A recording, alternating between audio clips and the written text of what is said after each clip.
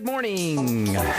Greetings, friends, and welcome to The Bright Side, your nutritional program dedicated to the understanding of the vast world of nutrition and nutritional supplementation. I'm your host, Pharmacist Ben, nutritional pharmacist from Boulder, Colorado. I use nutritional supplements where other healthcare practitioners use toxic pharmaceutical drugs and often, sometimes deadly medical procedures. If you suspect that there are natural nutritional roads to your health and vitality, and to addressing your health challenges, whatever they may be, but you don't know where to begin, you have come to the right place. As you listen to The Bright Side every day, you are more and more in control of your body.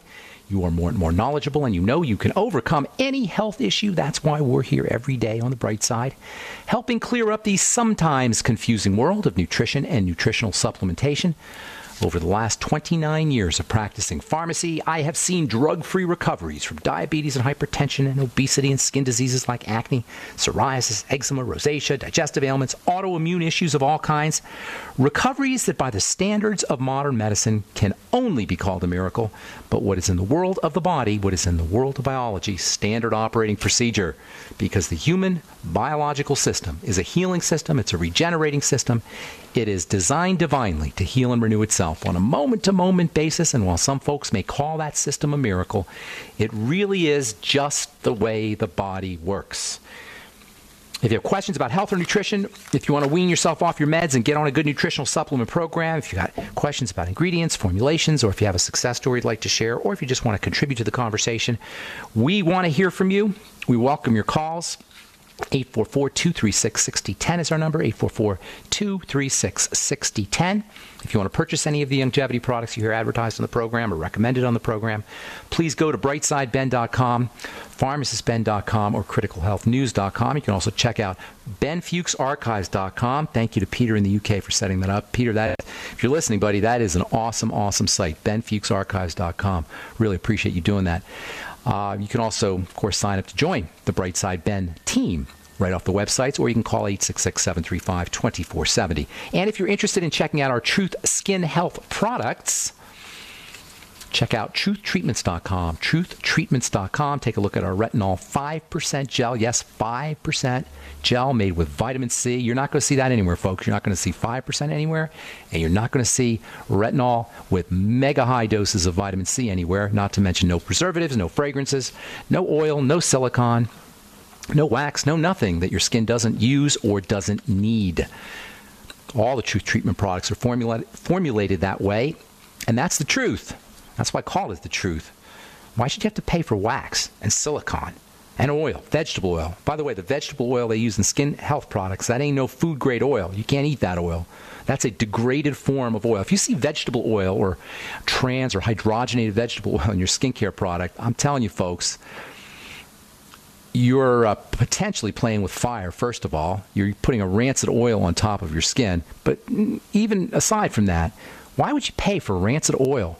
10% of most skincare products, most moisturizing skincare products, and many anti-aging skincare products, if they say vegetable oil, somewhere around 10% of that product is going to be a oxidized, cosmetic-grade, degraded form of vegetable oil, and you shouldn't have to pay for that. All right, that's all I'm going to say about that. Got so much to talk about with fats, inflammation, anti-inflammation. Last program we were talking about veggies, particularly green leafy veggies, which are some of nature's best sources of essential fatty acids, especially hard to find omega-3s.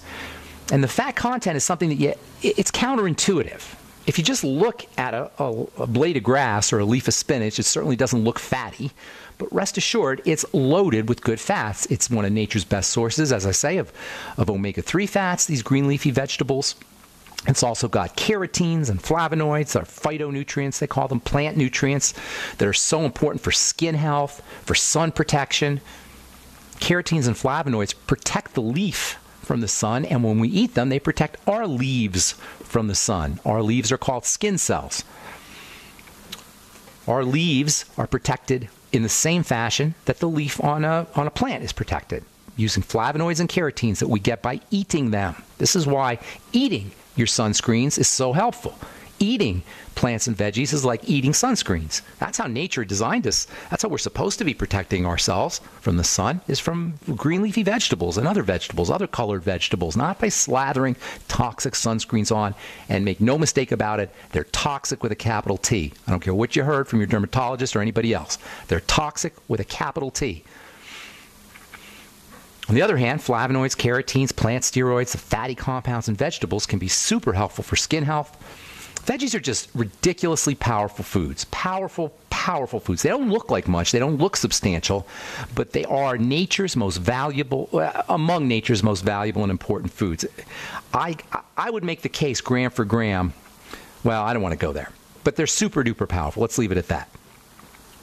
And I do think they should comprise the bulk of our calories, veggies. 50% or more of our calories should be veggie-based. Veggies, veggies, veggies. And you notice I said not, I didn't say fruits. Fruits are not veggies. They're distinct. Fruits are like ovaries for seeds, or uteruses. They're a combination of an ovary and a uterus. They produce seeds, they store seeds, they nurture seeds.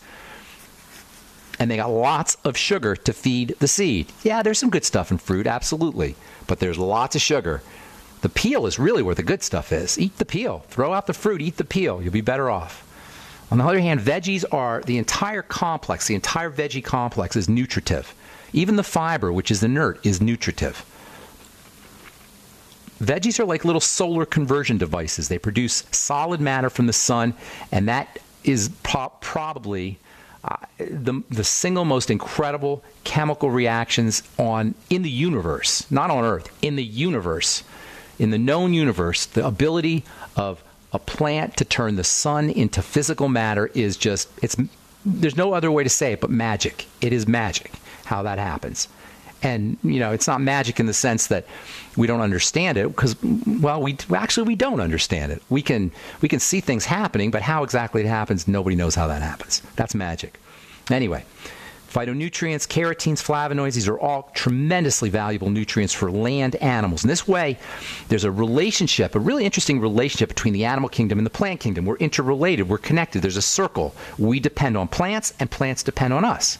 We depend on plants as a valuable source of nutrients, omega fats, carbohydrates, protein, carotenes, flavonoids, all of which the plant somehow manufactures from the sun. We depend on the plant doing this. Even if animals don't eat plants, even if lions and tigers they're not plant eaters, they only eat meat, they're carnivores, but the animals that they're eating were eating plants. So somewhere along the chain, along the food chain, it all starts off with plants, whether we're eating them directly or whether secondarily, as a carnivore. Milk comes from plants. Animal flesh comes from plants. Eggs come from plants. All animal foods ultimately come from plants. But it goes both ways, because animals ingest vegetation, secondarily or directly. And guess what? Manure and what we excrete and don't use goes back into the earth, and then that feeds the plant. It's a big old circle, and that is pretty darn cool. Grass-fed animals provide us with nutrients from the plant world. Animals return the favor with manure and fertilizer, providing plants with nutrients that used to be part of them. And omega-3s are chief among these. And by the way, there's my favorite form of vegetation is ocean vegetation. I've said this yesterday. I was going to tell you about this, but I figured I'd talk about it today. Ocean vegetation, ocean grass. If terrestrial grass, if earth grass is among nature's most powerful foods, ocean grass is exponentially more powerful than terrestrial grass. Ocean grass doesn't depend on the earth, it depends on the ocean. And man, you want to talk about the motherlode of life force? That is the nucleus of it all, the ocean. And the things that grow in the ocean, they get the advantage of everything in the ocean. The earth is like barren compared to what's in the ocean in terms of nutritional value. Why do you think, if you're a scuba diver, or if you watch those oceanography TV shows, why do you think that there's all that life in the ocean? The ocean is the nucleus of the life force on planet Earth, and that means the matrix that everything is within has got to have something going on there, and it certainly does. We'll talk about that when we come back from our break. I'm Pharmacist Ben. You're listening to The Bright Side on the Genesis Communication Network. We'll be back after this. Thank you for listening to GCN. Visit GCNlive.com today.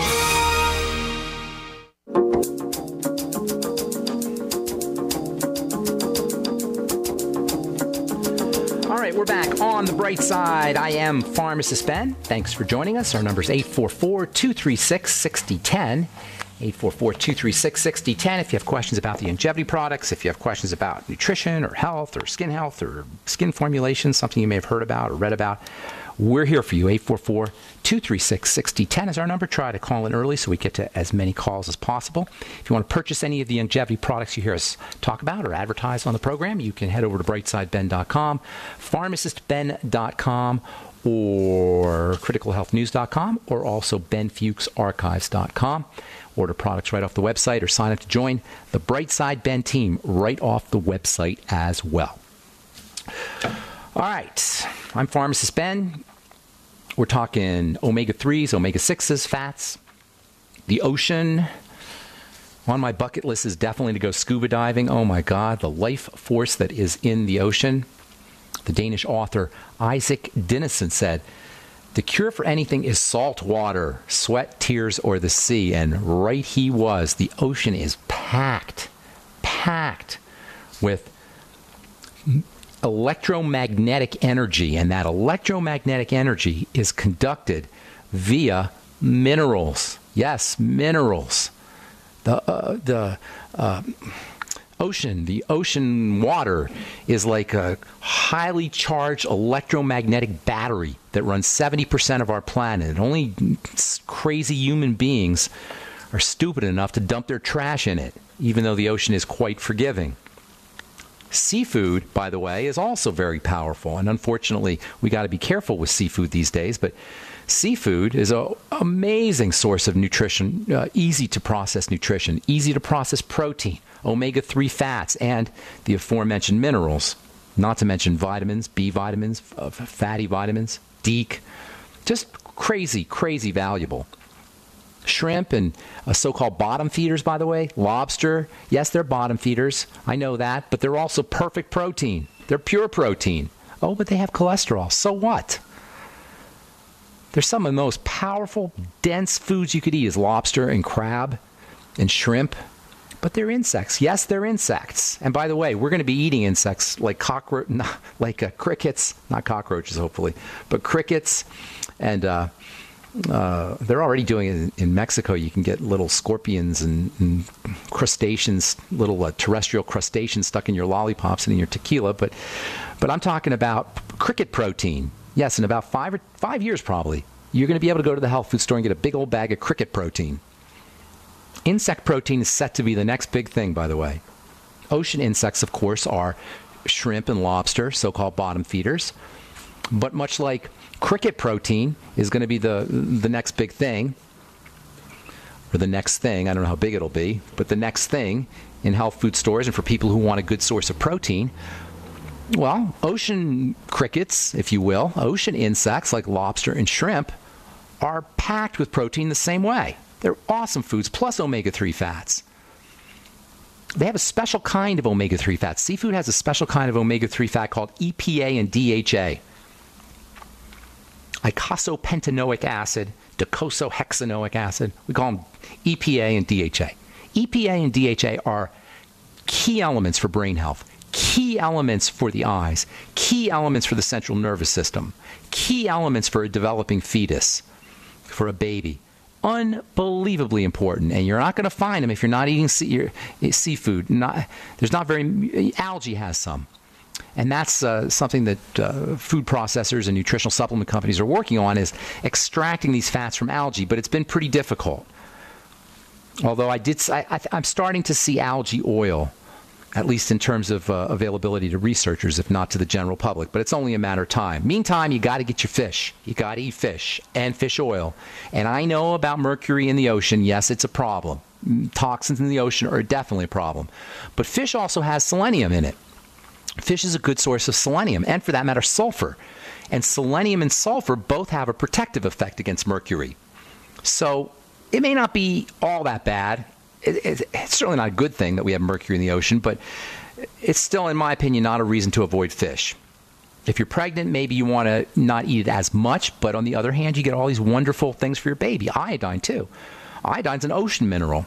If you're not eating fish, or you're not eating seafood, or you're not eating algae and seaweed, which we'll talk about here in a minute, you're a good chance you're not getting enough iodine.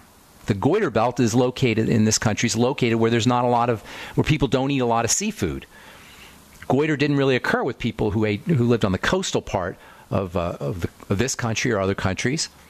It only occurred inland because iodine is readily available in seafood. DHA and EPA, by the way, are also great for your skin if you have inflammatory issues. DHA, EPA, omega-3s, these are anti-inflammatory. So for eczema, for psoriasis, I have seen the most dramatic improvements in eczema and psoriasis in 3 days and 4 days simply by supplementing with fish oil.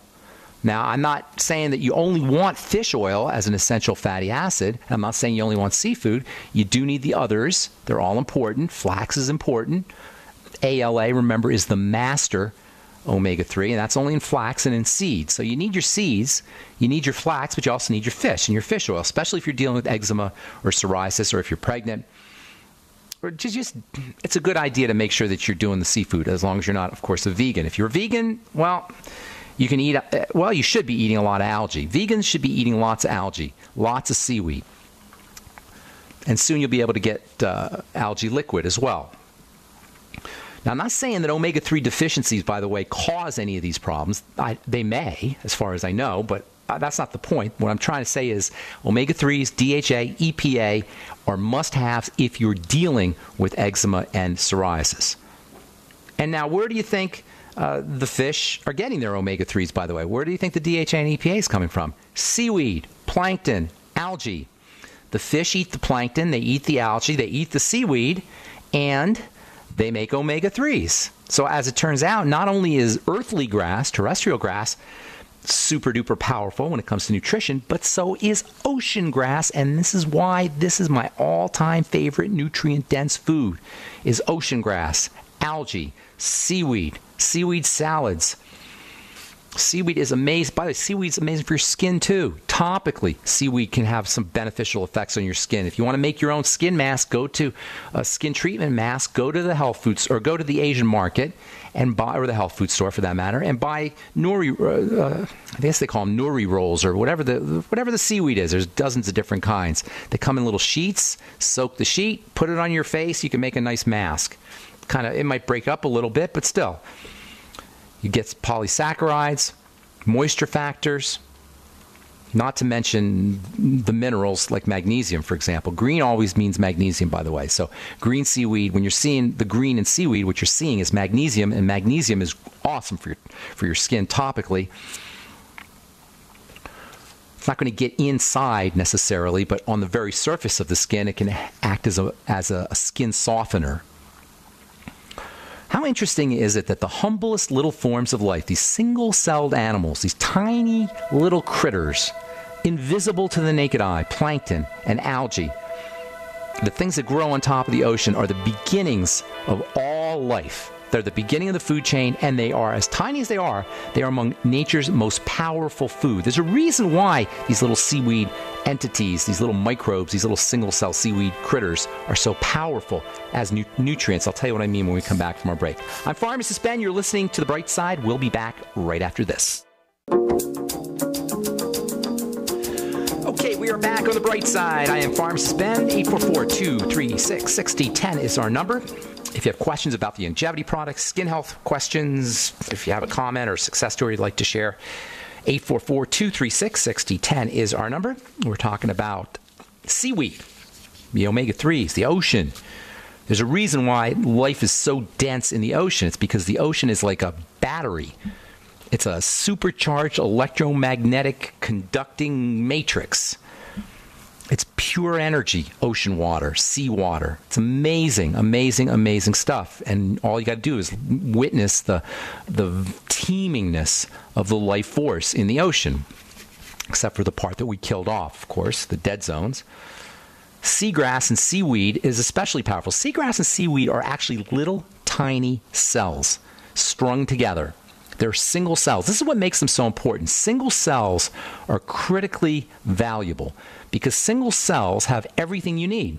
They're a living cell, and when we eat them, they make our cells. All cells are pretty much the same, you know? From a cell perspective, the cells that make up a bacteria are not all that much different from the cells that make up an animal. The cells that make up a fungus are not all that much different from the cells that make up a person. The cells that make up a seaweed are not all that much different from the cells that make up terrestrial life forms like us. And so when we eat cells, whether they're in the form of algae or nature's bounty terrestrial cell, which we call an egg is an egg cell. When we eat an egg or an egg cell, or when we eat seaweed or algae cells, or when we eat nutritional yeast or yeast cells, we get complete nutrition. This is what makes algae so valuable. You can use algae as a nutritional supplement. In fact, you can buy algae as a nutritional supplement, or versions of algae. Chlorella is another one that you can buy. Spirulina. These are single cell organisms, and because they're single cells, they're complete cells, they have everything we need. Most of the food we eat is not cells, is not single cells. Vegetables can be, but once you process foods, they're not cells anymore. But when you eat an egg, as long as you don't process it too much, you don't fry it up too much, you're getting a complete cell. Same with a seaweed, as long as you don't process it too much. Eating a complete cell gives you everything you need, and you can truly subsist from a nutritional standpoint on algae, on seaweed. That's pretty cool, you guys. This is a food that is delicious if it's done correctly. It has every single nutrient that you need, every single essential nutrient that you need, and it's cheap. It grows on the ocean. This is so amazing. This is truly nature's bounty. The nutritional value represented by the nutritional value of algae and seaweed. Single cell creatures, complete units, self-contained nutritional entities, if you will. All right. I'm Pharmacist Ben. 844-236-6010 is our number. Let's take our first phone call. Angela in Florida. What's going on? Welcome to the Bright Side. Hello. Hey, Angela. What's up? Hey, how are you, Pharmacist Ben? I'm doing good. What's going on in Florida? Good. I have a quick question about food allergies and food allergy testing. Okay. I'm doing my best to keep out certain things, especially sugar, but I just feel like I can't get my digestive system right, so I was just going to go to a specialist and get a testing done. However, I'm not sure if that's the best route to take. Not in my opinion, it's not. Specialists exist for themselves. They don't exist for anybody else. There's nothing a specialist can do for you. And by the way, there's nothing a food allergy testing can do for you either, because you don't know how. Maybe you're reacting to something that your body's producing out of that food. You know what I'm saying? Maybe it's not the food itself, but maybe it's something that's a processed byproduct of the food that your body's turning it into an allergen. That could be. Also, with food allergy testing, the way they do it is they take a specific food, a suspected food, and they put it in a petri dish, and they see how it reacts in the petri dish. You're not a petri dish. You are a dynamic, multifaceted living being. You're not a petri dish. It's not that simple. So people will find negatives with food that could be a problem, or positives with foods that are not a problem. So I don't like allergy testing either. But you can be your own allergy test, and it's a really fun thing to do. Check this out, Angela. Take a food and eat it all day, and start off with your favorite, most delicious food, the food that you love the most, and eat it all day long. What's your favorite? Do you have one particular weakness? Pizza or something, Angela? French fries. Spend all day eating French fries. Go to all the different McDonald's and all the different fast food joints in your city, and sample all the fries. Spend the entire day doing fries. If you notice that you break out, if you notice that you got some kind of weird digestive health issue, I'm exaggerating a little bit, But the point is that you spend all day eating your favorite food and see what happens. You be the allergy test. That's what I would do. Or you don't even need to spend all day eating it, but just eat it. Indulge. Enjoy your fries. Watch what happens. But don't eat anything else. Just eat the fries. You follow me? And then the next day, do your next food. And the next day, do your next food. Why would we go to somebody else to tell us what we're allergic to? Think about it. And I'm not picking on you, Angela. I'm not at all picking on you. This is what we all do. But what is the logic to going to somebody else to tell us what we're allergic to? When you think about it that way. You see what I'm saying? Okay. Yeah. Well, that's helpful. Okay, good. Thank you so much, Angela. I appreciate your call. Hope we helped you. All right. You know what I'm saying? Listen, a specialist is going to take your money. He doesn't have a problem doing that. But why would we go outside of ourselves to have somebody tell us what's going on in our bodies? Are we that disconnected from the way our body responds to food? Eat the fries, see what happens. Eat the ice cream, see what happens. I was teasing a little bit about spending the whole day eating fries because anybody would get sick if they ate fries all day. But when we eat fries, it's not the fries we like. It's the sugar and the fat and the salt. And there's a clue there for you guys. Sugar and fat and salt. The combination is completely irresistible, and food processors know this good and well. And this is why every city, in every state, probably in every country, has pizza places and taco places and donut places and every other fried sugar, fat, and salt fast food you can think of places on every block. Because these foods are cheap and they're addicting. We are addicted to them. And then you throw in the high-tech biochemistry, high-tech organic chemistry that gets thrown into foods to keep us permanently addicted. This is why we have a food problem. We're being manipulated. Our strings are being pulled by food processors, by cereal manufacturers, by cracker companies, by candy companies. These commercials and the marketing and the billboards and the sponsorships and the endorsements from Mars and Kellogg's and Nestle, and it really is unconscionable on some level. It really is hard to fathom how a CEO can live with themselves, but other than that, we're responsible too. You know, this is why understanding how the body's working, this is why understanding our body's responses to these things is so important. Otherwise, our strings are going to be pulled. Otherwise, we're just going to be puppets. And that really is infuriating. That should really tick us off. That's why I say, every time we drive by McDonald's, we should be giving them the finger, let alone going in there and purchasing the swill. All right, I'm Pharmacist Ben. 844-236-6010 is our number. We'll be back right after this. All right, we're back on the bright side. I'm Pharmacist Ben. 844-236-6010 is our number. Let's go to Skinny Robert, I believe. Is that you, Skinny Robert?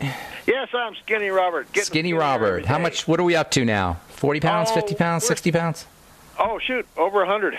Over 100. Oh, my goodness. Right. Oh, my goodness. Oh, my goodness. Are we... another 50. Hey, are you doing Super Saturdays still in Colorado? I don't hear... Yeah. When's the next one? I am. When is the next one? 20th. 20th, next week. Longmont.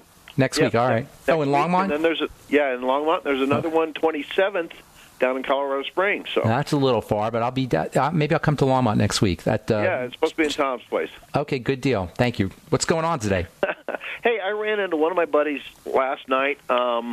He's just getting ready to start longevity products, but he's like he had 2-3 years ago. He had a heart attack. They put in 2 stents, had him on Effient or something like that for a couple of years, and he's off that now with. I don't know what that is. He had a blood thinner.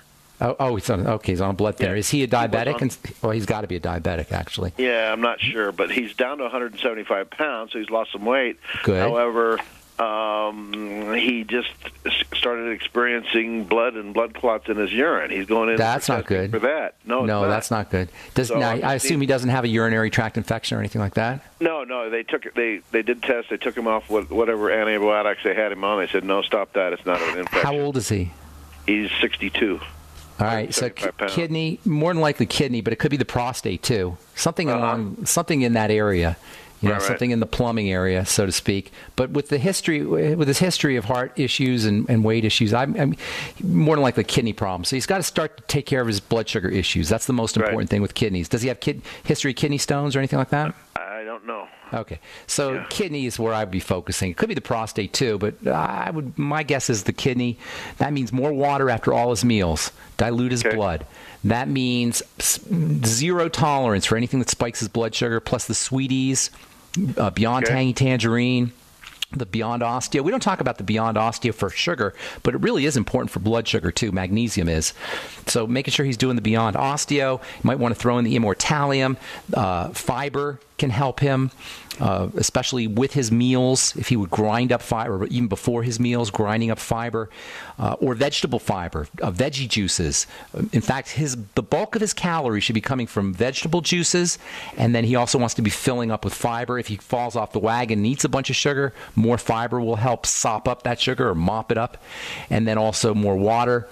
And also a little bit more chromium vanadium. Sometimes that helps too. And I love alpha lipoic acid, by the way, for blood sugar issues. It's actually used as a drug in some parts of the world for blood sugar issues. You can get that at a health food store, 400 milligrams or so a day. It's a little pricey, but it's well worth it in my opinion.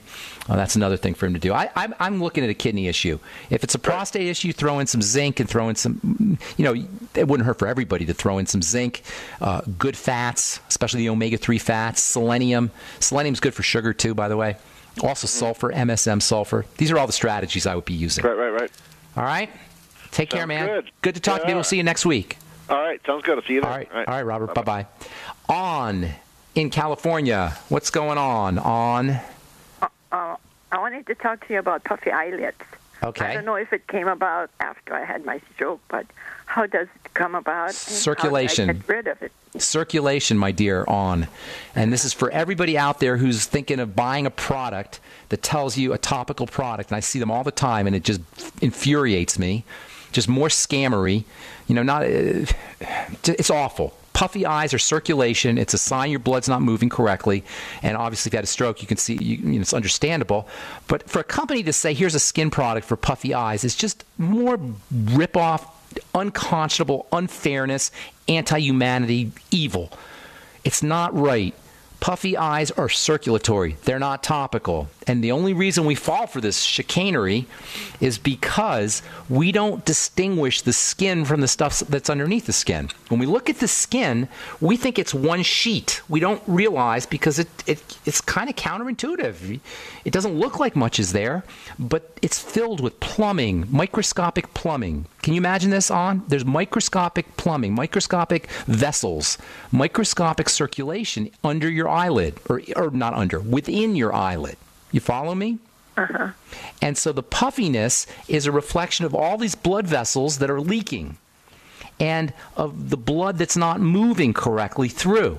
Now, it's in the eyelid. Your puffy eyes, I assume you mean, do you mean under the eye, or you mean the lid, or the whole area? Under the eye. It's the same idea. You can almost see how there's like a little sinkhole underneath your eye. Can you see how your eye kind of sinks in underneath there where the bone is? That's called your orbital bone, where the eye sits. And if you touch underneath there, you can feel how it almost, there's like a little pooling area where stuff can pool. And that's a sign the blood's not moving correctly. Now, there's lots of reasons for that. The first thing you want to do is move your blood, force it to move by oxygenation, by deep breathing, and by exercise, moving your body, getting on a rebounder. But as important is cleaning the blood. We spent the last few days talking about inflammation in the blood. So making sure your blood stays clean. Number one, moving it through deep breathing and moving your body. Number two, making sure that you don't have anything getting into the blood that's causing that coagulation, that clottingness. And that coagulation and clottiness, of course, can be a result of leaky gut syndrome. So patching up the gut with the Fucoid Z, which also is a blood thinner, by the way, making sure that you're using coating nutrients that can help soothe the surface of the digestive tract, aloe and noni and bone soup and mushrooms, gummy, gelatinous kinds of substances, gelatin, that can help too. Bone soup is wonderful for all that. Your Healthy Start Pack, of course, that goes without saying. Make sure you're using your omega-3 fats. Those have a blood thinning effect. And vitamin E, too, might help. Vitamin E might improve circulation, 400 international units a day of vitamin E. But consider it a circulatory issue on. It makes perfect sense that what happened after your stroke, or you notice it after your stroke. It was probably, the situation was set up for having puffy eyelids before you had your stroke, and that's probably what caused your stroke. Stroke being caused by circulatory problems as well. So it sounds like you got circulation circulatory issues on. I haven't seen you in a while, but I'm guessing you probably have issues. You may have issues with edema in your legs. Do you have that as well? Yes, I do. Well, it's the same thing. Do you understand the logic here? Uh-huh. Things aren't moving correctly, and don't fall for those silly products that tell you rub it on and your puffiness goes away. I got to motivate. I got a couple more calls I want to get to. God bless you. Have a beautiful day. Good to talk to you. Sharon in Santa Cruz. Is this my friend Sharon that I haven't talked to forever? No, it must be a different Sharon. Different Sharon. Okay. Yeah, that's a good name. That's a good name. You're right. Yes. A nice, strong name. I like that name, Sharon. Thank you. What's going on, Sharon in Santa Cruz? So, I was calling on behalf of my best friend and her mother-in-law, who has been dealing with leaky gut syndrome for several years now. And I'd heard you speak about it a few weeks ago, but I can't find it in the archives, and specifically about bone soup and how that helps rebuild the connective tissue. Oh, my goodness. It's so amazing, bone soup. Eating connective tissue is the way we build connective tissue. It's pretty much as simple as that. When we eat connective tissue, the body absorbs those nutrients, and it can turn it into connective tissue. When we eat the building blocks of connective tissue, things like glucosamine and hyaluronic acid and chondroitin, these are the building blocks of connective tissue. Likewise, our body will build connective tissue. Bone soup contains both of those things. Bone soup contains the connective tissue, and it contains connective tissue factors. We eat them, they go through our digestive system, they go into our blood, and then our blood not only uses them as raw materials, but this is one of the coolest things about the body. When the body sees little pieces of connective tissue, it means to the body that connective tissue is breaking down and it's time to rebuild. Little pieces of connective tissue, whether those little pieces are amino acids or whether they're glucosamine or hyaluronic acid or polysaccharides, those little pieces signal growth to the body's connective tissue because the body perceives those little pieces as a sign that there's breakdown occurring. Does that make sense how I explain that, Sharon? Yes. It tells the body, oh my God, we better start building because the connective tissue is starting to break down. Breakdown always precedes build up in the body, and if you could signal to the body through foods that there's a breakdown in the connective tissue, it will initiate the production of new connective tissue. That's the magic of bone soup, among other things. Bone soup is also a source of easy to absorb protein. So for folks who are dealing with intestinal problems, people in nursing homes, if you're on a diet where you need to get concentrated amounts of nutrients with very little calories, there's so many reasons why bone soup is incredibly important. And by the way, bone soup is set to become the next big thing. I'm predicting this for you guys. In coming years, maybe 5 or 10 years, there's going to be bone soup for breakfast places instead of coffee. It'll be bone soup for breakfast. You'll have all these little bone broth stores where they serve you bone soup for breakfast. And I hope that day can't come soon enough. We got to make sure, of course, it's organic and clean birds. But anyway, got to go, Sharon. Thanks for your call. Thanks. Appreciate it. Take care. All right, I'm Pharmacist Ben. That's all the time we have for today. So much good stuff to talk about. I always forget to tell you things, and that's just how it is in the world of health and the world of nutrition. Check out my skin health products at truthtreatments.com. If you want to join the Brightside Ben team, head over to brightsideben.com or benfuchsarchives.com or pharmacistben.com or criticalhealthnews.com. Have yourselves a spectacular, beautiful day. We'll talk to y'all later, folks. Bye for now.